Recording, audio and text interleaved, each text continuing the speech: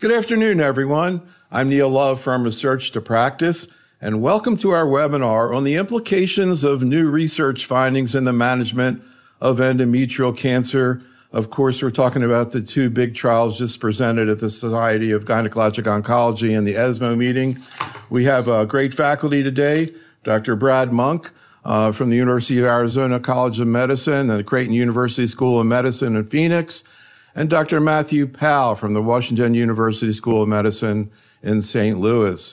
We also recruited some additional investigators to complete a survey that we're going to show you later on in the program, and we really appreciate their input as well. As always, if you have any questions or cases you'd like to run by us, just type them into the chat room, and we'll talk about as many of these as we have time. We put together a 1-minute pre and post survey for you to take. We really would appreciate if you could do that. We'll learn a little bit about you, and you'll get a lot more out of this meeting.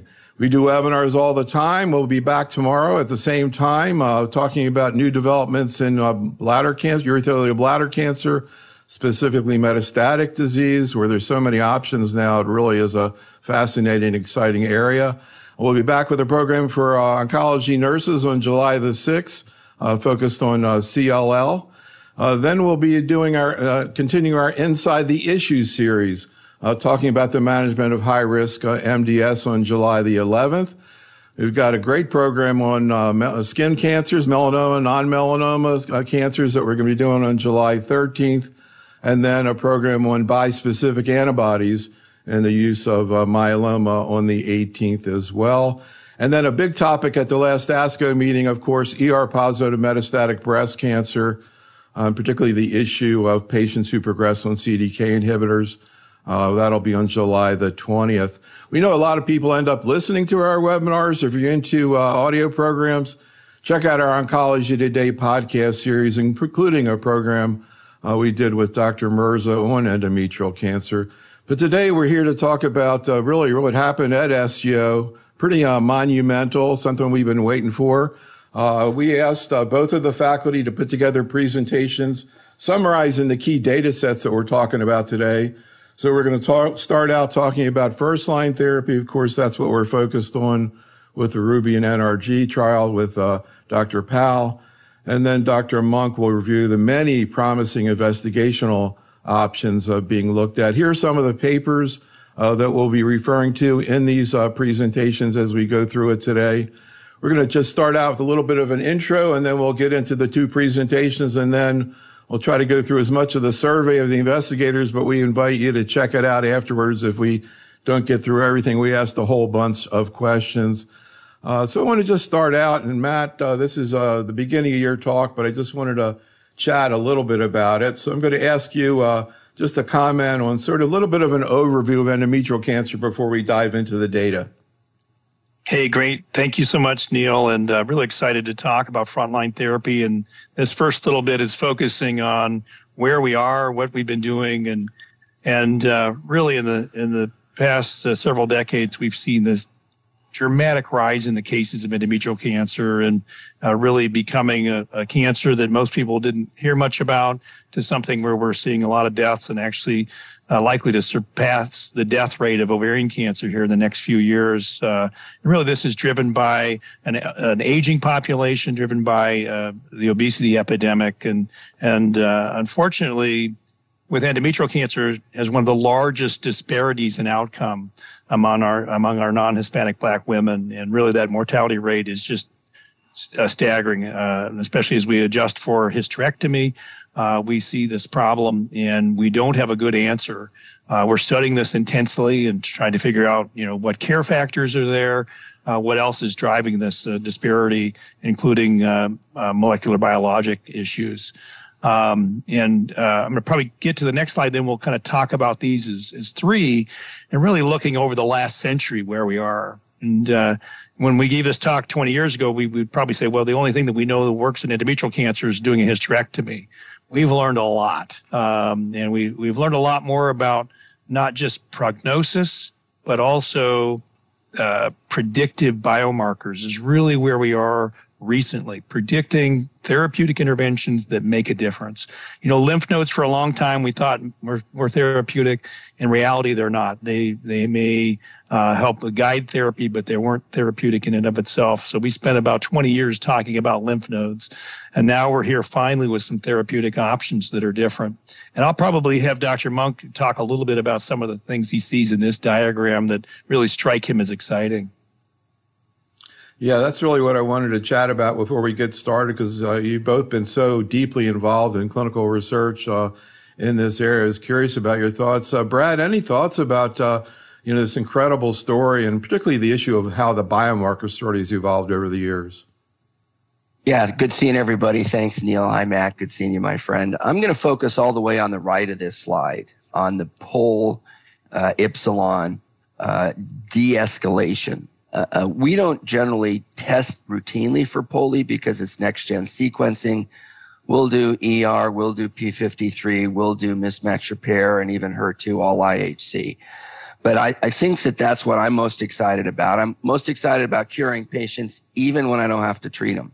And that's what the de-escalation is. These are a hypermutated phenotype where, because the neoantigen load is so high, the body's immune system automatically cures cancers that would otherwise not be cured. So that's what I'm most excited about. Matt, any thoughts about how this diagram is going to look in a couple of years? Well, we'll be talking a lot tonight about effective mismatch repair, proficient mismatch repair. There's many different terms for that: MSI high, MSI low, MSI stable. But I want to say that where we're heading is really understanding the subgroup of the tumor, the molecular characteristics of the tumor, and getting to the right therapy to the right patient at the right time. So before Matt goes through the data, quick question from the chat room. Brad, this is from Dr. Kumar, who's a Florida cancer specialist, medical oncologist. He says, I have a patient with endocervical adenocarcinoma. Do these data apply that we're about to talk about?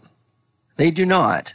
But the other data that was presented at ASCO, which was a pembrolizumab plus chemotherapy with or without bevacizumab, I had the opportunity to present that, which shows a 12-month improvement in overall survival, is relevant. Yeah, that really is an incredible study. All right, let's continue with your talk. Matt, if you could go through sort of where we've been, but in particular, of course, the two big trials, the RUBY study and the NRG study. Right. And I'm going to go through this rather quickly. And many of you know GOG 122 was one of the GYN studies that was highly featured at ASCO back in 2005 or 2006. I can't remember what year that was. But it was radiation versus chemotherapy. And really, chemotherapy came out ahead. And then we spent several years refining the chemotherapy from single agent to double agent to the triple therapy of TAP, and then finally the large study, over 1,300 patients looking at GOG 209 of carboplatin paclitaxel versus the TAP regimen, and really showing the easier regimen of carboplatin paclitaxel being appropriate and kind of our cytotoxic backbone that we've used for everything since that time and even before. And this is not only in endometrial cancer, but also our carcinosarcomas. So we were able to study a lot of these diseases together. And both Brad and I mentioned, we're learning a lot about the molecular characteristics. And a lot of this comes from the TCGA. Again, almost a decade ago, we learned about POLE or polymerase epsilon being very mutated, the MSI or hypermutated group. And then the copy number high group, which is really kind of our P53 altered copy number high population. And then there's the rest of it. And that's the copy number low group, or what's called the not otherwise specified, or MSMP group. These have very different outcomes and respond differently to the immune system. And we'll talk about how that looks. And we're really learning that these are different cancers and have different therapeutic options for them and different outcomes. And you see that P53 group really doing the worst, and that'll come back as we talk about this. So where are we with the systemic therapy? And as mentioned, carboplatin paclitaxel is our preferred regimen. These are the older NCCN guidelines, but this also for our HER2 positive patients, we have an option for the addition of trastuzumab. and then also with the carcinosarcoma patients. When we look at second-line therapy, Dr. Monk's going to be talking about this further, but really lenvatinib pembrolizumab is something we're very excited about. And then for our defective mismatch repair or TMB high population, single-agent pembrolizumab or dostarlimab or one of the other checkpoint inhibitors can be utilized. We can't forget that we also have an estrogen-positive population, and hormone therapy has been shown here to be active as a target. And, much work is still in this area. When to treat on the hormone path, when to treat with the addition of letrozole and everolimus is up for debate still. And how to put this in your armamentarium is tricky. I think a lot of people say if you're not in an organ crisis and you have some small volume disease and it's ER positive, low grade, probably a good patient for hormonal strategy. But really what we're talking about is really based on where we are in a biomarker negative population. And these are recurrent studies that Dr. Monk's going to go into further. I wanted to put these in here because it looks like our PD-1 inhibitors maybe are a little more active than our PD-L1 inhibitors when you look across this population in a biomarker negative or PMMR population. And similarly, maybe a little more activity with the PD-L1s in the DMMR population. I'm not going to spend too much time on this, but we see this higher rate of response with the PD-L1 or PD-1 inhibitors rather than PD-L1. And we carry this forward when we think about these first-line trials I'm going to be discussing. GY018 and Ruby are the ones that were presented in the New England Journal and at SGO this year in March. I had the luxury of being the senior author on both papers. Actually, on 018 was the co-senior author with Dr. Agajanian, but really led the Ruby trial here in the United States. We have DUO-E that is accrued all its patients. There's a news release that this is a positive study. That's adding in olaparib. There's a Ruby Part 2 that's added in niraparib that's completed accrual as well. And then we have LEAP-001, which is a trial we're really excited about, which is lenvatinib pembrolizumab upfront versus carboplatin paclitaxel. Again, you might say, well, that's antiquated now because we have carboplatin paclitaxel IO, but nonetheless, I think that's going to challenge, and when we see these data, challenge what we're doing.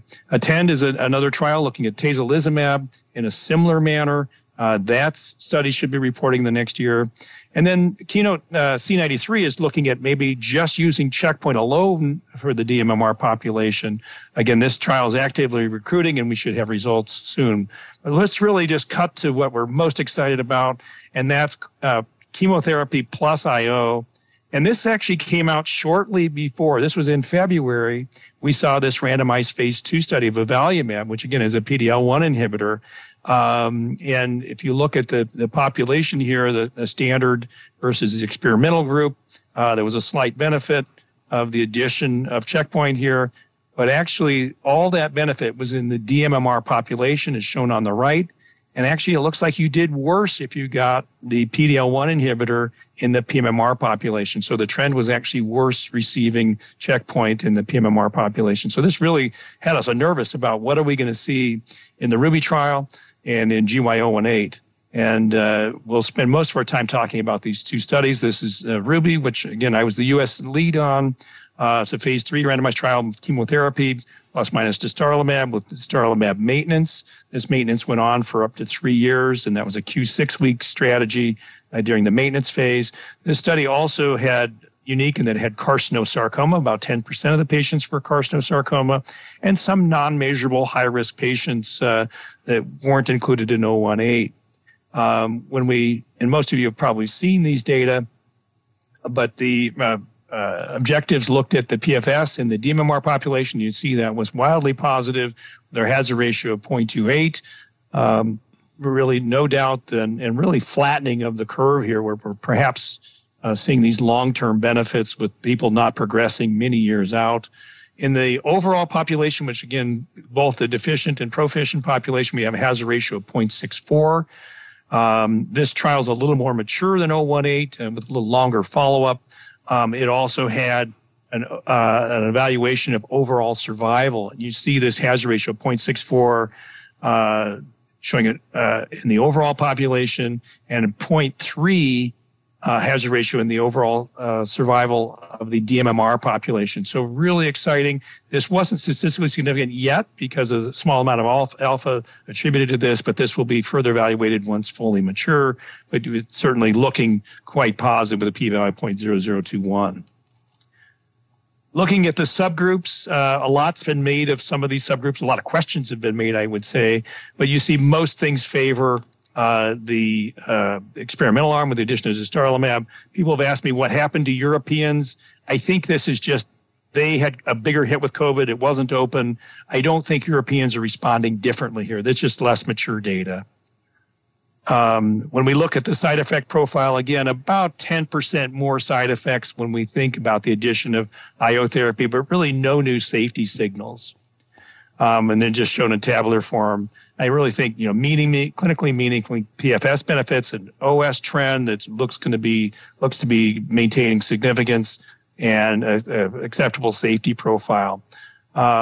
And we'll probably touch back on this during our discussion, but 018 is a similar trial, but the statistical design is different. It's carboplatin paclitaxel plus minus pembrolizumab. And then we did 2 years maintenance of the pembrolizumab because we moved that to Q6 weeks shortly after the development of the trial, especially when we hit COVID. We moved this to a Q6-week maintenance strategy. So 2 years of maintenance of pembrolizumab. But otherwise fairly similar, a little different entry criteria, no carcinosarcomas in this study, and a few of the less aggressive non-measurables weren't allowed either. The study did have a good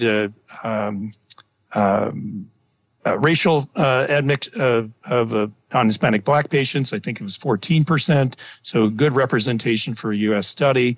The progression-free survival here is shown on the left in the DMMR population, which again was independently powered, hazard ratio 0.3, and then in the DMMR or the proficient population, that hazard ratio 0.57 with a median there of 11.7 versus 8.7 months. So quite excited with these two separate cohorts. OS is not mature yet, but really no real outlier groups here. When you look in the DMMR population shown on the left or the PMMR population shown on the right, the patients with prior radiotherapy may be benefiting slightly less, but there's really no groups that we would say otherwise. A lot of people ask me, well, what about those serous cancers? And they clearly fall on the left side of the line here. So their hazard ratio looks to be consistent with the overall population. When we look at adverse events, again, a slight increase that's expected among both populations, and really leading us to where we are today.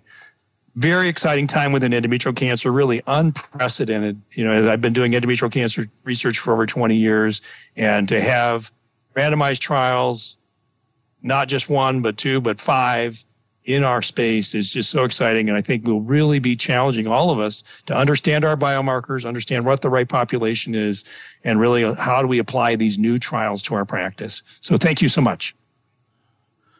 So thanks a lot. That was really a great summary of these data.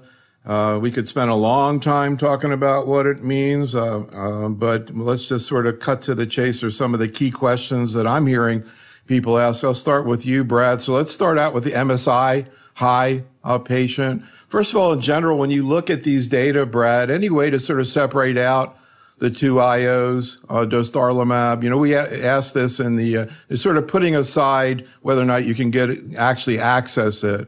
But, sort of from a theoretical point of view, you see any difference in how these two IOs are behaving in these two trials, Brad? I don't. They're both anti-PD-1, although their schedules are a little different. They're not in the maintenance phase. There is, as you know, a head-to-head comparison, though, in lung cancer called the PERLA trial, which did not meet its statistical significance for overall response rate. But the PFS difference, again, not the endpoint of the trial in this phase 2, favored dostarlimab. And I get it, it's lung cancer. But there is an example of a head-to-head trial, but in endometrial, the results look very similar. Really interesting. And again, sticking with MSI high, Matt, I guess one of the questions, particularly medical oncologists are asking, because of course they have a long history treating MSI high, or a pretty long history, with single agent IO. And we look here in endometrial cancer, we don't see an arm like that in these two trials. So what are your thoughts about that? It looks like the response rates to single agent IO, I'm not sure why there wasn't a trial looking at this, but they look pretty substantial. What are your thoughts about what chemo is adding here, Matt? You know, in lung cancer, particularly in the PD-1 high patients, we think about adding chemo to IO in people who are sicker, who need a response quickly. How are you right now thinking about MSI high, you know, sort of putting aside, again, access? Clinically, how do you think about treating first-line therapy of incurable metastatic disease? Yeah, it's a great question. And we do have the C93 trial that's trying to evaluate. Again, that's going to just be single-agent IO versus carboplatin Taxol, which isn't going to answer that question you just asked. Does triplet therapy matter? And, you know, we have some theoretic reasons to think triplet therapy is important. You're creating neoantigens as you kill the cancer, allowing the immune system more opportunities. We're looking at powering studies to answer whether we should be giving single agent IO. They're large studies. It's going to take a while. I do think in the right patient population that either is resistant to chemotherapy or intolerant to chemotherapy, single agent IO therapy for our naive population or first-line therapy patient, IO therapy is getting widespread use. It's, with good activity. Now, there's some caveats there. You know, the reason for their mismatch repair deficiency may matter. If they have a somatic or germline mutation, they seem to do markedly better. You know, most of the patients with rectal cancer that responded in the rectal cancer trial, those were almost all somatic germline patients. Those patients that have methylation that's driving their mismatch repair, so promoter methylation of MLH1, probably don't do as well. So that population is what we see about 70 to 80% of the time in endometrial cancer is a methylation-driven difference rather than in rectal cancer. That study is mostly somatic and germline. It's really amazing how much time I spend talking to investigators, how often I hear stuff I've never heard before. What you just said, it was like amazing. I've never heard that. Somatic, the rectal, really cool. Anyhow, getting back to the clinical, Brad, how are you thinking about, again, MSI high patients? If you have an older patient with a lot of comorbidities, do you think about single agent IO? I do. But let's be clear. In the DMMR MSI high patient, adding immune therapy is a no-brainer and mandatory. The controversy, and you focus on controversies very nicely, and that's why I enjoy listening to you. Do you need the chemotherapy? Probably not, but in a well patient, I'm going to add it. And but it's a no-brainer. As you know, dostarlimab has been filed to the FDA and has a PDUFA date, an action date in September. And I would ask Matt, so these trials are very different. One was funded by the government, pembrolizumab, NCI. One was funded by pharma. The NCI trial was an interim result with only 8 to 12 months of follow-up. The pharma trial had twice as long of follow-up, more than 2 years. The pharma trial, dostarlimab, will have overall survival because it's an international trial, and they were monitored different. Neil, you asked us about the differences in the agents. I get that. But tell us about the differences in the trials. Definitely, everything you said is exactly true. That, the degree of monitoring is different for an NRG study than it is when you have an in-house monitor double checking everything. The maturity of the studies are definitely different. So time's going to tell. I mean, PFS and OS, yes, there's RECIST being asked of the NRG study as well. That's already been reported, and we reported that at ASCO for the Ruby trial. The confidence and, what's going to happen to these hazard ratios over time, it may all end up looking pretty darn similar, I think, as Brad's getting to. And when you look at side effects, when you have, I think we've all run NCI trials versus pharma trials, the scrutiny is somewhat different. So you may see a little more reporting of side effects on one versus the other. And in Europe, where Ruby and dostarlimab might have an overall survival advantage, that will be the preferred reimbursed agent in Europe based on the OS difference. Because, as you know, in GY018, there's crossover. And although survival is looked at as not analytic, because in the US, as I'm going to talk about, you can get second-line Pembro either alone or with lenvatinib. And so that's why overall survival is not analytic in GY018. Yeah, that hazard rate with the dostarlimab, 0.3 for survival. I don't think I've ever seen that in a trial almost. It's amazing, unbelievable. Anyhow, let's get... I knew we could spend like 2 hours just talking about this, but let's just try to capsulize it. Let's come back to the MMR patient. Where a lot of controversy there, Matt. I don't know if we're going to get to the survey, but one of the things we ask people is, what do you think the survival would be if you had a trial that compared first-line carbotaxol followed by lenvatinib pembro versus first-line carbotaxol IO? Whether or not in the long run it would make a difference. Clinically, maybe you want to get the IO in earlier. Matt, I'm kind of curious, are you flipping over completely to chemo IO in MS stable patients, or thinking about the possibility of not using a first line and coming in with lenvatinib pembro second line? Yeah, I think that's a fantastic question. And, when we look at this much more modest hazard ratio in the proficient MMR or MS stable population, it really challenges, should we be using upfront IO or should we save it to where that lenvatinib pembrolizumab combination, as we know, is so active in the second line. And, if I had to guess, the addition of the TKI, that VEGF signal probably being most important, is what's driving the benefit. And you don't have that if you're just giving carbotaxol IO alone. So I think IO, perhaps with the VEGF inhibitor or the multi-targeted tyrosine kinase inhibitor, is important. And let me just make that real simple. For PMMR, the strategy of carbotaxol followed by lenvatinib pembrolizumab, it probably would win versus a 3-drug regimen of carbotaxol IO alone. From trying to put the data together, cross-trial comparison, all the things we're not supposed to do, I would bet on carbotaxol followed by lenvatinib pembrolizumab right now. I would agree with that too.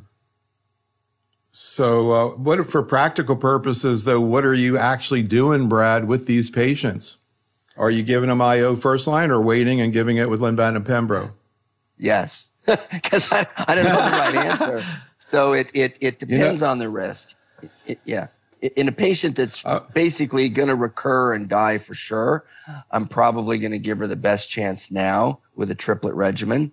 But in the lower risk patient, I'm going to do really what is sequence, give them carboplatin paclitaxel if they're PMMR.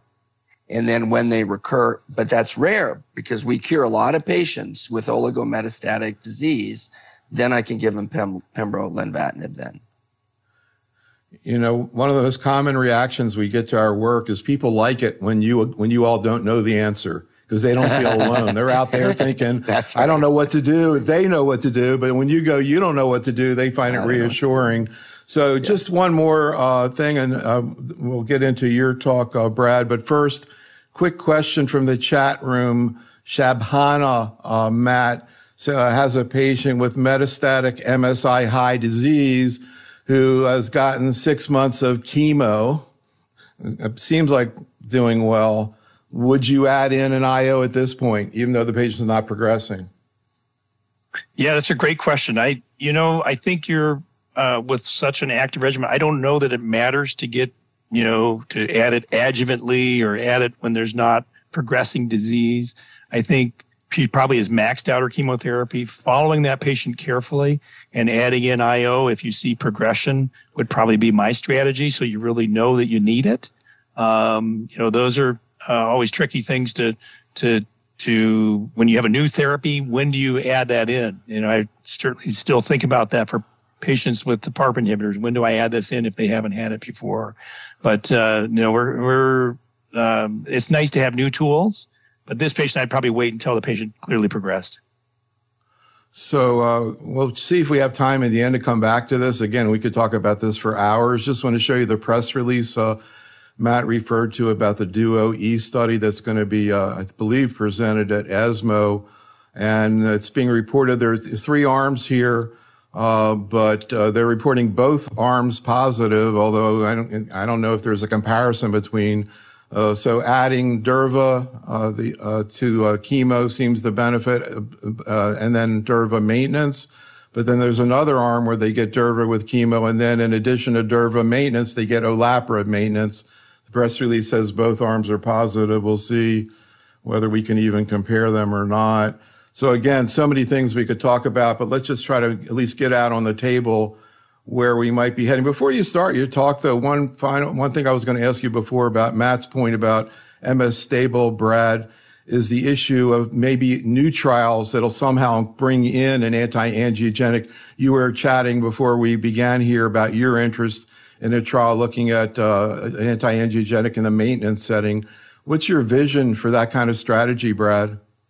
Yeah, thank you for that. Matt and I have now before Energy, a bevacizumab anti-angiogenic. So you could theoretically take what you nicely did with chemotherapy pembro, and then add bevacizumab to it. Remember, bevacizumab is approved in cervix and ovary. We never really got to it in endometrial, but given the ability of anti-VEGF therapy in many tumor types to overcome checkpoint resistance, and given the tolerability of bevacizumab compared to oral TKIs, Matt, keep pushing that for me, my brother. I like that. I like that.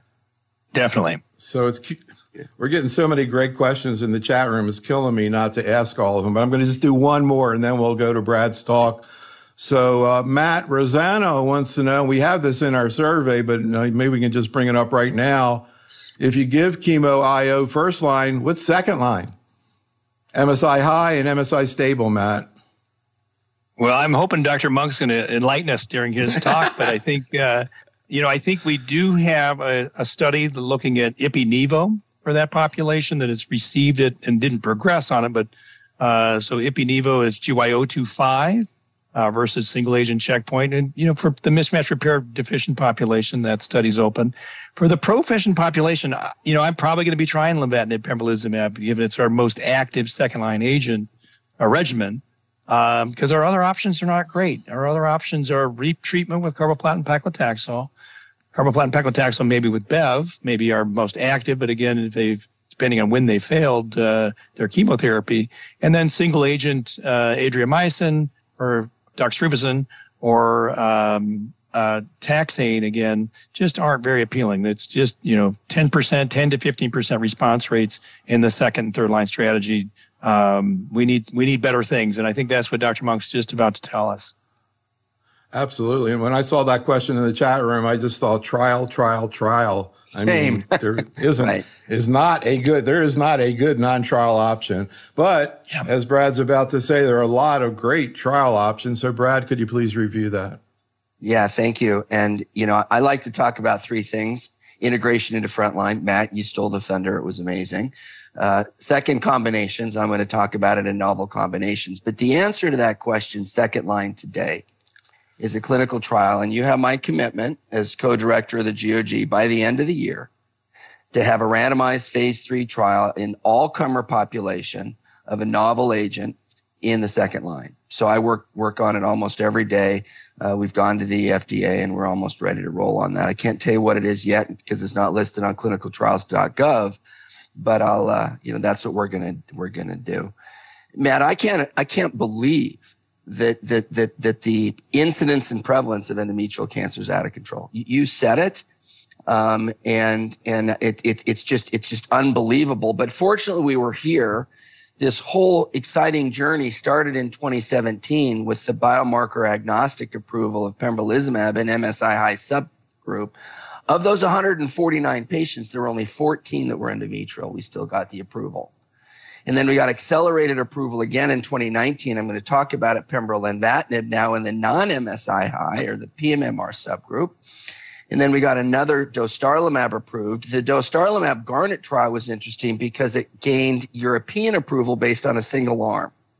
Generally not achievable. Cemiplimab in squamous cell skin cancer is another example. And then ultimately got the full approval. I'll touch on that phase 3 trial. It has an ASI named 309. It's a Merck named 775. I'll call it 775. And now in 2022, pembrolizumab has regular approval. So you can't come in with another checkpoint inhibitor in the second line because now there's regular approval for pembrolizumab. You'd have to beat pembrolizumab. If you're one of the, I think there's 9 checkpoint inhibitors, you'd have to beat pembrolizumab in a head-to-head comparison. But these second-line MSI high single-arm trials, both which led to FDA approval, are transformational. And really amazing, with the response rate right at about equal to chemotherapy, which is about 50%. And not only are there responses, but they're durable and they're complete, at least with a 10 to 15%. So this is nothing new, and it's been there since 2017. But the 2-year DOR is 71% here on this slide for Keynote 158. And so when you said it, Matt, we might even be curing some patients, again, in the DMMR second line and for sure in the DMMR first line. So the unmet need in the second line is those that are not MSI high. And we talked about the ability of an anti-VEGF molecule to overcome that. And that's present in many, many tumors, hepatocellular, renal. And this is the combination that adds a anti-VEGF to pembrolizumab in the second line. And it's only in the pMMR subset, because if you're MSI high or DMMR, you should get single agent pembrolizumab or dostarlimab. And this was just published earlier this month. So in the pMMR subset, what do you get in the second line versus physician's choice chemotherapy, which is single agent doxorubicin or weekly paclitaxel? You get 5.8 months improvement in overall survival. So if you use, let's say, dostarlimab or pembrolizumab in the frontline pMMR, you get a couple of months PFS. But here, if you use it in the second line with lenvatinib, you get 5.8 months of OS. So again, you have other options, and that begs the question why it's an uncertain opportunity in the front line until there is a survival advantage. But that's why dostarlimab has only been filed in the front line in the DMMR subset, because the front line pMMR is marginal, and in the second line, there's an opportunity in the pMMR subset. Now, it's all about the adverse reactions. The adverse reactions to pembrolizumab and lenvatinib are predictable, and you can see when they occur, and these slides are available to you. I want to point out, though, that the dose interruptions in lenvatinib are 2/3, 66%. I don't have a pointer. And the discontinuation rate is half of that, 1/3. So people say, oh, I don't like that pembrolizumab-lenvatinib combination because 2/3 of the patients need to dose reduce and 1/3 of the patients can't tolerate it. And so there is some dosing flexibility. We start, and again, lenvatinib is at different doses based on the different indications because the dose was optimized before we did these trials. We start at 20 and then can go to 14, 10, and 8. Some people start at a lower dose. If the patient was eligible, though, for the study, Keynote 775, I start at 20. And I have a very aggressive strategy to help those patients. So, but what's the future? And that's really what we're looking towards. Matt, you already presented Ruby, nicely done. GY0 and 8, nicely done. You showed the press release of DuoE. Now, DuoE doesn't compare the arms between themselves and doesn't separate the DMMR and the pMMR subsets, which you have to do. So that's going to be complicated. And attend will be atezolizumab. And as you know, DuoE durvalumab is PD-L1, like atezolizumab. But I want to now focus my last few words on antibody drug conjugates. We live in an individualized world, and BRCA, as you know, and HRD and MSI. An antibody drug conjugates is nothing new with a target, a linker, and a payload. And these are very exciting and really extensive in GYN. We have 2 approved now, one in cervical cancer, tisotumab vedotin against tissue factor, and mirvetuximab soravtansine against folate receptor alpha in ovarian. And we're really hammering this hard. But all of the phase 3s are in cervix and endometrial, cervix and ovary. So we're hammering it hard in the non-endometrial cancer. So that's my commitment to you, is to bring you phase 3 endometrial cancer ADC trials. And sort of the 2 most exciting targets are HER2 and TROP. And everybody on this educational program understands and knows and probably even utilizes trastuzumab deruxtecan. Trastuzumab deruxtecan is a wonderful agent. It was studied in a Destiny pan tumor study that was presented at ASCO. So the question is, does trastuzumab deruxtecan work in HER2 1+ or greater non-breast cancers? And the answer is yes. And I point out that this is the gastric guideline. The gastric guideline, as you know, looks at HER2 basolateral rather than membranous. Probably doesn't matter. In CRC, they've shown it doesn't really matter, and we don't really know. But I want to show you the endometrial because a 57.5% response rate, okay, with some complete responders, 17.5%, with a median duration of response that was not met as transformational. And on this is also cervix and ovary, which is not what we're talking about here. But we're going to do an ADC trial, at least I hope we are, with a HER2-directed antibody drug conjugate. It's all up to the sponsor, but there are many sponsors that are interested in that. The expression matters. Again, these were 1, 2, 3+. If you look at the 2+ or greater, it was 47.1%. Greater than 3+, 84.6%. So this medication is there. Again, it's gastric scoring. I point out to you that the Japanese did a very nice study in the same sort of situation, 1+ or more, in carcinosarcoma, published in the JCO. Carcinosarcoma is a very high HER2 expression, and you can see here again north of 50%. So don't forget about carcinosarcomas, and they are indeed endometrial carcinomas. They're not sarcomas to speak of, and Matt has been a world leader in teaching us that. So what about TROP? There were 2 TROP studies published. One was an investigator-initiated trial by Alexandra Santine from Yale and a sponsor a trial by Gilead. This one looked at overexpressing TROP2 patients with a 50% or greater. And you guys know sacituzumab very well with a metabolite of irinotecan as a topoisomerase 1 inhibitor. And so the interesting thing, TROP is expressed in 96% or so of endometrioid tumors and about 2/3 of serous. So in addition to HER2, now we have TROP, okay? And this is a small investigator-initiated trial, 21 patients, but 1/3 of them responded. So I think there's a signal here with an anti-TROP ADC. And again, just like there are numerous HER2 opportunities, there are numerous TROP opportunities. I just put in another opportunity. This is another HER2. The data doesn't matter, but you'll hear about this duality, and I could have put in other TROP2, but the concept is there that we have anti-HER2 and anti-TROP ADCs in the second line, and we already have a POC, a proof of concept. So we're going to continue to do earlier. We're going to lines of therapy. We're going to continue to look at combinations, but we're going to look at new agents based on biomarkers.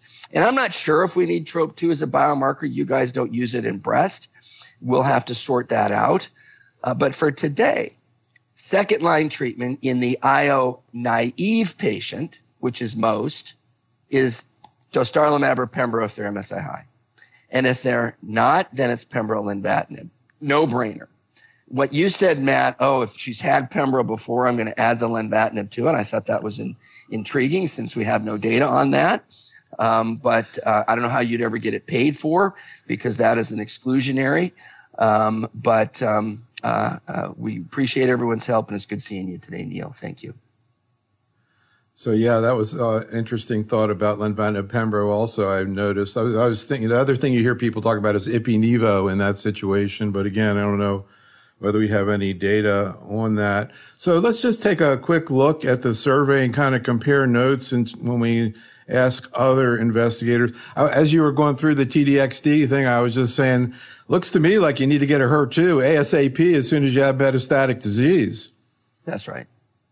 That's right. So, and we here, need to get a protocol, and an FDA approval, but you're right. For now, even, yes. And, our way of doing consensus conferences or guidelines is we ask people what they do in different situations. If everybody does the same thing, we call it a consensus. So I'd say there's a consensus that people with metastatic endometrial cancer need a biomarker workup. Investigators generally using NGS and certainly IHC as an option. and HER2, I think after what we just heard, I think is even more important. Let's just compare notes a little bit in terms of some of the things we've been talking about. So we asked people about first-line therapy, MSI high. And in general, it looks like the extended faculty is up for the chemo IO approach, except Dr. Penson, who's sticking with the colorectal approach of single agent IO. And then the question that we were just talking about before, second line. Well, we were talking about after carbapaclitaxel IO. This is what people are doing second line right now that Brad just commented on. This is a question, and when we were at ASCO, we did, I think, 10 programs, Matt, and every one of them, the issue of chemo shortage came up. And I'm curious, I know it's variable across the country, but there was a big article in the New York Times, I think it was yesterday or the day before, about this. Certainly there are a lot of places with shortage of carbo and some even cis. Any thoughts of what are you thinking about? Do you have an issue with access to carbo, Matt? Yeah, we're getting down to our last 2 weeks estimated supply. But, there may be some that comes in, and there's some, we're predicting at a large medical center is always tricky. But, we do have now developed plans for the use of oxaliplatin, as you see across here. But, I think other people may think, shoot, I'm going to move right to lenvatinib pembrolizumab. But what a lot of the colleagues are suggesting here is very reasonable to think about, or going with a non-platinum compound of doxorubicin paclitaxel, which we have reasonable data for that Dr. Slomovitz suggests. So we also asked about first-line therapy in stable disease. Brad made a very good point here, saying it depends on the stage. So certainly we're not talking about people with oligometastatic disease where you're going to go for cure, although I am curious whether you would use sort of pseudo-adjuvant systemic therapy after that. But it looks like in general, I guess Dr. Liu's holding on a little bit, but most people are thinking about trying either one of the IOs plus chemotherapy. Matt, we kind of already talked a little bit about this before in terms of that. What about this issue that Brad brought up about people with oligometastatic disease where it's removed or radiated? Do you ever use sort of, quote, pseudo-adjuvant therapy, Matt, afterwards? They're NED, but a high risk for recurrence? Yeah, I think, again, the patients that were included in GY018 and in Ruby were big volume patients for the most part. They're not the patients that had 1 or 2 lymph nodes. And I think that's the tricky part when you start thinking about who to apply this to. It was pretty strict criteria. There were high-risk patients that were involved in 018 and Ruby. And then when it gets lower risk, what am I going to do? And as Brad said, is it better just to wait for lenvatinib pembrolizumab in this population? It's tricky decisions. We're having a lot of discussion. I think, as we mentioned, our P53 mutated population seems to benefit from anti-VEGF signal. Should pembrolizumab be in the mix? And that's one of our proposals here is carboplatin paclitaxel pembrolizumab plus minus bevacizumab for this population with the proficient MMR, and a 4-drug therapy, much like we have in cervical cancer now, which our most active 4-drug regimen in cervical cancer may be the right thing in endometrial cancer. Brad, any comments, and also maybe relate your experience in terms of lower risk metastatic disease, oligometastatic disease? What are the sites that you see? What kind of local therapies do you use? How do you think through those cases, Brad? Yeah, let me answer that, and then I want to have 2 other points. So these patients that have positive lymph nodes, and the volume of cancer in the lymph node matters. So even it's not just the number of nodes, it's the volume.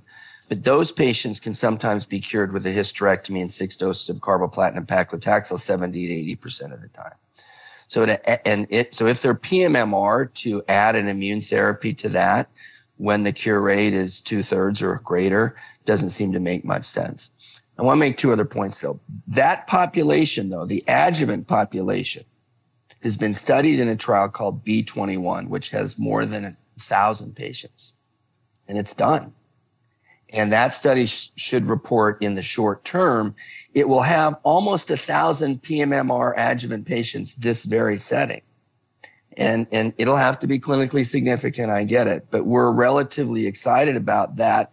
Pembro is only for a year because it's adjuvant rather than 2 years, where it was in the previous studies. And then the third point, this P53, Matt, I liked what you said, that in the P53 mutated, there is an opportunity for checkpoint. But these P53 wild type pMMR patients are unique, and we have a number of studies for them in the front line, in the adjuvant setting. Not in the adjuvant, but in the maintenance setting. So let's say you have a patient that's pMMR that gets carboplatin paclitaxel as a PR or CR. That patient can enroll on a clinical randomized phase 3 trial with oral selinexor, which is a XPO inhibitor, the nuclear transport mechanism of P53 out of the nucleus. That study has been studied in an all-comer population. It showed a fantastic result in this P53 wild type subset. That study is called Export EC and is open around the world. And there's another study with another molecule, an MDM2 inhibitor funded by Cartos. So, yeah, selinexor is such an interesting drug, also a challenging drug to use. So clinically, in terms of tolerability issues as well. So another thing we asked about, and we talked about this before, whether or not any preference between the IOs. Most people say no. A couple people say Pembro. Maybe my guess is more related to practical issues of access, being used to it, et cetera. I think most people would agree. The data certainly doesn't look very different. But this is a really interesting question. Actually, this kind of reminds me what happened with niraparib and olaparib in ovary, the issue of duration of treatment, Matt. Any comments? It looks like people are thinking about using 2 years in spite of the fact that it was 3 years with the Ruby study. Of course, I guess you're speculating about what you're going to do 2 years from now. Who knows what's going to be going on 2 years from now? But in general, how are you thinking about duration of treatment, Matt? Yeah, it's we deal with this a lot now. We have a lot of these patients that are getting to their 2-year mark on patients that weren't on study, especially the lenvatinib pembrolizumab that had some endpoints to it. Patients aren't wanting to come off. They're feeling well, doing fine, and I'll be really curious for those that are saying 2 years here, what happens when their patients actually get to 2 years and the patient says, boy, I'm scared to come off here. So, the 2 versus 3 when we designed the trials was somewhat arbitrary. We didn't know the answer. I think 2 years is probably adequate for patients that don't have any further evidence of disease and maybe have had a 1 year in a complete response, something like that. We just don't know. I mean, how long this therapy needs to be. Certainly financial toxicity is a big part of our decision-making here. Fortunately, we hear stories like that all the time in colorectal cancer. Tons of people who are doing really well. And actually, this issue of what to do with, when you stop or do you stop IO, Brad, brings up another topic that I ask every time we do a solid tumor program. And usually it's in the chat room as well. And I see a couple of people asking about circulating tumor DNA, tumor-informed, for example, assays like Signatera, Brad, which are regularly being used now in colon cancer. Do you see a future of that in endometrial or in gynecologic cancers in general? Yes. Let me answer the 2 versus 3. So GSK does their studies for 3 years, and you mentioned niraparib. The initial label was 3 years of niraparib, and then it was removed because there were not very many patients more than 2. And Matt, what you said, it's 2-year treatment. End of discussion, really. We need to do better and follow our medical oncology colleagues and do more circulating DNA. In all our cancers, we need to look for reversion mutations in the BRCA gene. We need to look for MRD, minimal residual disease. In ovary, we have CA125. We don't really have that in endometrial cancer. We got to do better. We just got to do better. You're right. Matt, any thoughts about, is this actually being looked at in endometrial, in gynecologic cancer, circulating DNA, Matt? And any thoughts about where it might be useful? We were talking about oligometastatic disease, for example. To me, that would be a great example. Yeah, plus our high intermediate risk early stage population. So those that, had negative nodes, we took the uterus out, we have some ongoing studies looking at that. It's a multi-institutional study that's industry sponsored.